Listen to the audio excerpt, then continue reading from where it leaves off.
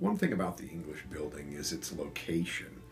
It's centrally located, and even though it's a smaller building, almost everybody is going to take a class or has taken a class in that building during a certain time period.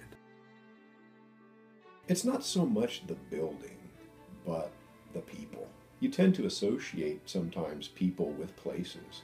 And so when I think of the English building, the old English building, I immediately think about those people who were my mentors. Especially Mike in particular. You know, Mike, of course, was infamous for being concerned about the education of students. And, you know, since it's no wonder, it wasn't surprising to me, in other words, that, you know, he had, provided a great deal of funding for scholarships, you know. I think Mike's concern about education and learning was more general than that and more foundational. Mr. Anzaldua would oftentimes meet people outside the English building and have great discussions, and I had discussion with him outside the English building. So it seemed to be that was his outdoor office, so to speak. And so I think this open plaza really reflects him. And then there's going to be inscriptions on different, like, seating areas and things to really reflect his philosophical point of view.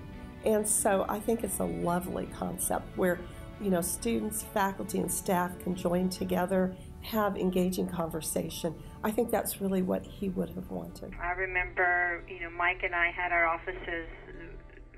We were neighbors in the building when I first started teaching, and he'd always have students come by, former students come by, just to say hi or to thank him for having been a great teacher. And I mean, this happened very often. Even after he passed away, like, you could still feel his presence there in the English building. You know, I teach philosophy, and you know, some people will understand this, but you know, I kind of looked at Mike Anzaldua as you know, he was kind of our Socrates. You know, in a positive way. You know, being our mentor in many ways.